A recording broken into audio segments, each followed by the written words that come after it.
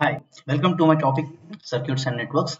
I am Ravikant Malajoshla, and today we are going to discuss with another theorem known as compensation theorem. So before going into the compensation theorem, let me remind you to share my videos if you like it, and please subscribe and press the bell icon for the future notifications. So let us start with the theorem. Compensation theorem, it is derived from the basics of Ohm's law. What does Ohm's law states? It states that V is equal to IR at constant temperature. So whenever a current flows through a resistance, a voltage is developed across it. Therefore, voltage developed in it act as a source opposing the input. So how do you understand by this statement? So in order to understand this, the compensation theorem is defined as in any linear bilateral active network, if any branch carrying a current I has its resistance R changed by an amount delta R, the resulting changes that occur in the other branches are the same as those which would have been produced by an opposing voltage source of value Vc, which is known as compensation voltage. It is equal to I delta R introduced into the modified branch. So how do we understand this particular theorem? So let me take examples. Here you can see a Thevenin's equivalent voltage with resistance is taken and a load resistance R is taken. Now this R is changed to delta R. Now let us see what will be the compensation voltage which is going to give you the result for the current.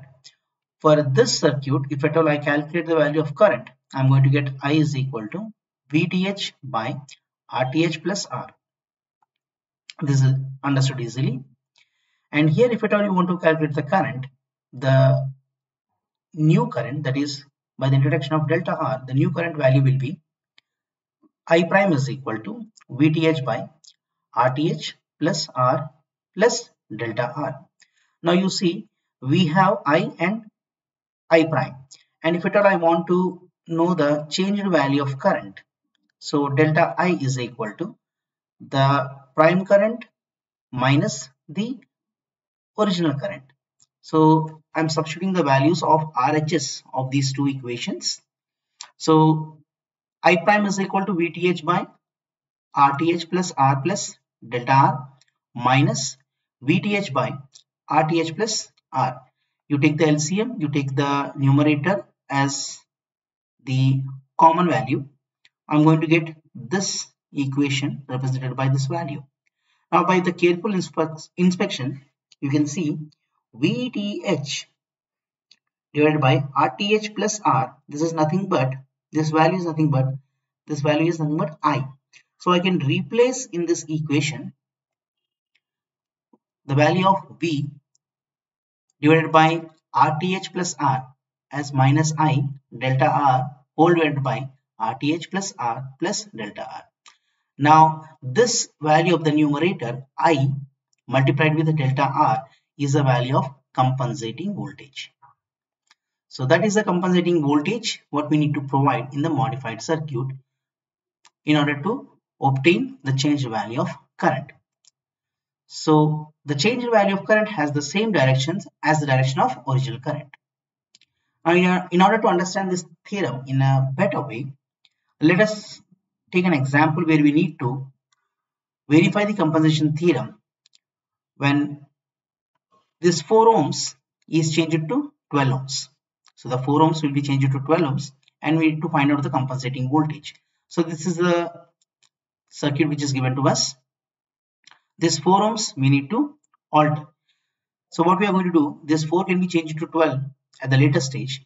Before that, we have 4 volts, 6 and 8 including 4. Now this circuit has to be modified into Thevenin's equivalent circuit. So this can be done by selecting this 4 ohms and keeping it aside.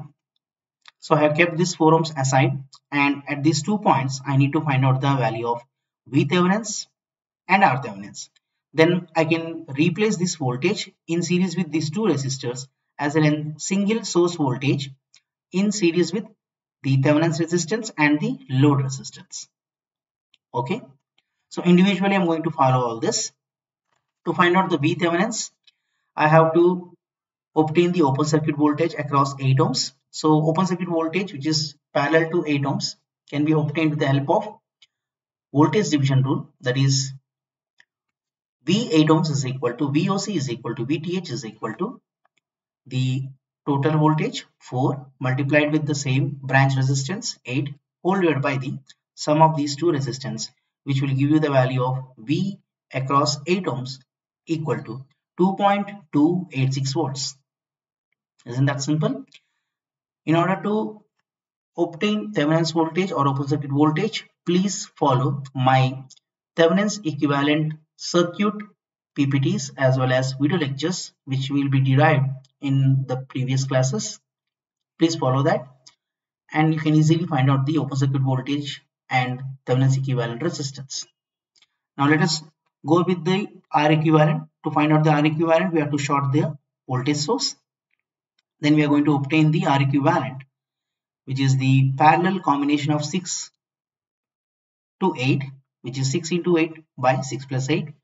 This obtained value is 3.42 ohms. Now once we obtain the Thevenin's voltage, Thevenin's resistance, we can replace the value of R equivalent with Thevenin's voltage and the load resistance as 2.286 volts, the value of voltage.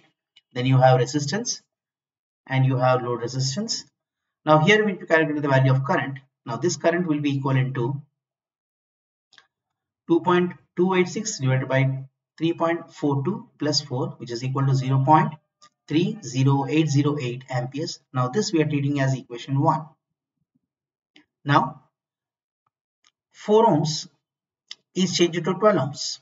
So 4 is changed to 12. I can calculate the new current, that is the I prime. I prime is equal to 2.286 divided by 3.42 plus 12, which is equal to 0.414824 amperes.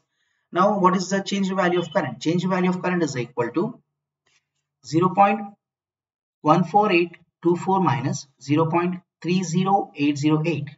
Now this will give you the value as minus 0.15984 amperes. Now treat this equation as 3, and this is the changed value of current what we need to find out with the help of compensation theorem. So I hope you understood points or equations 1, 2, 3, how we have interpreted the values. Now what is the change value of resistance?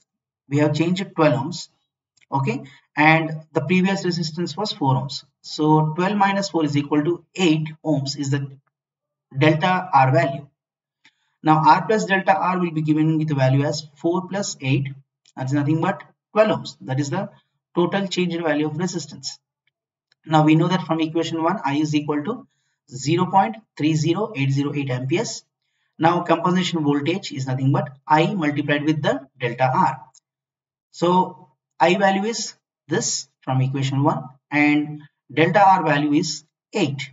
So with this I got the value of compensation voltage, which is equal to 2.46464 volts. Now this will be the new value of voltage, compensating voltage, with the equivalent resistance 3.42 and R plus delta R, that is nothing but to 12 ohms. So this equivalent model will be changed to this equivalent model, and we need to find out delta I. So we know that the value of delta I from equation 3, what we already got, the value as minus 0.15 something like that. So we need to cross check the same value. So we have the R plus delta R value 12, 3.42 is the Thevenin's equivalent resistance, and compensation voltage is 2.46464 volts. Now this delta I can be obtained, which is equal to minus y minus, because the direction of the current and the voltage which is here, which is opposing the current conditions, it is opposite. Otherwise you simply apply the mesh analysis for this particular loop. 3.42 delta I plus 12 delta I plus 2.4646 volts is equal to 0. With that, you will get the delta I value is equal to minus 2.46464 volts divided by the total resistance, that is 15.42 ohms, which will give the value as minus 0.15984 amperes. Now this is the same value of current what we got when we have calculated delta I from first two cases. So this is how we examine the compensation theorem. If at all you have any doubts in compensation theorem, please make sure that you are posing your doubts with some better examples, and I'll be solving all those kind of examples in my future sections. Thanks for watching my video. Have a good day.